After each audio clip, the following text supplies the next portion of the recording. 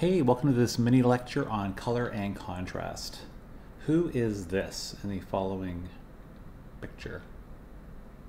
Any guesses? Any guesses? It is Caligula, who was the Roman emperor from the years 37 to 41 of the Common Era, also known as AD. He used to be known as being a nice, noble, moderate emperor. Later on, not so nice. You can read here. Now you see not just the one bust, you see two. One with that's painted on the left, one that you traditionally see in a museum on the right. Why would you have two busts? Think for a moment. Why do you think you'd have two busts? The one on the left is painted, it's the original way it would have been, well, it would have looked back when it was originally made.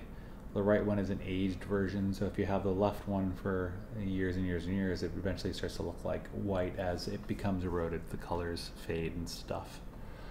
Scientists proved that sculptures were painted in bright colors in the year 2000, such as they were on the left. That was kind of an imagining of how Caligula would look when it was originally made.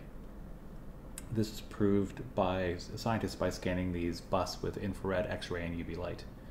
What is the implication? Why would I even show this to you, given that we're dealing with color? For centuries, the standards of beauty were the pale marble and bronze sculptures of ancient Greece and Rome. As a result, the aesthetics for Western sculpture were based on a misconception. In short, when we go to a museum, we equate beauty with being a pale marble or bronze sculpture, not the original colors that they were in. So we sort of default to this white standard for beauty. What are the following two objects? Try to compare, contrast them. There's the first one. Take a look, take a look, take a look. Number two, take a look at that as well. The one on the left is a 2,000 calorie meal. It is known as you can see on the package, if you can see up close, it's a humanitarian daily ration. The right is a cluster, on the right is a cluster bomb. It can kill anyone within a 50-meter radius. Look a little similar, don't they? So back in 2001, the US dropped cluster bombs in Afghanistan in a war they had against the Taliban. 1 out of every 10 cluster bomb units failed to explode. In contrast, at the same time, as the bombing was going on, food rations were also dropped over the same country. As you can see by these pictures, the packages and bombs had the same color, yellow, and typography. What do you think is the underlying problem alluded to by this sort of quick rendering of this fact situation? Basically, that failed bombs posed a renewed threat to those on the ground. And so as a result, some people who were desperately looking for food would want to get the humanitarian daily ration, but instead would, unfortunately, approach a cluster bomb.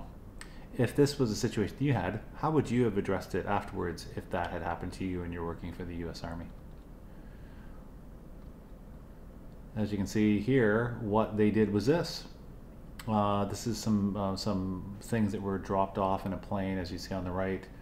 A bunch of leaflets were dropped. This gentleman on the left is looking at the leaflet, reading it, trying to figure out what is what. He reads the leaflets, finds out that the packaging of the bomb, of the food ration is in fact correct, the bombs is incorrect, and then they go on their merry way and share a nice family meal with their family. That was a short-term solution to drop these leaflets. A longer-term solution, which is probably more effective, the government realized this mishap in November of 2001. They changed the food ration color from yellow to this beautiful pink here. And they had the leaflets, as I just showed in the last slides, that helped to explain the difference. Unfortunately, by that point, over 1 million food rations had already been dropped by then. And as a result, people who desperately wanted food were a little bit sheepish because they knew that it could be a cluster bomb. Given this dropping of leaflets, these changing color from yellow to pink, are the problem solved? Or are there any other remaining potential problems with this solution? Given that I posed the question, of course not. In Afghanistan at the time and still today, there's a problem with illiteracy. So if you drop leaflets with text explaining a situation, it can be very difficult. As a result, if you're making a visualization, you want to make sure that you account for things like color, typography, and literacy levels in the people you're appealing to. That was color and contrast. Thanks for listening. I look forward to seeing you next time.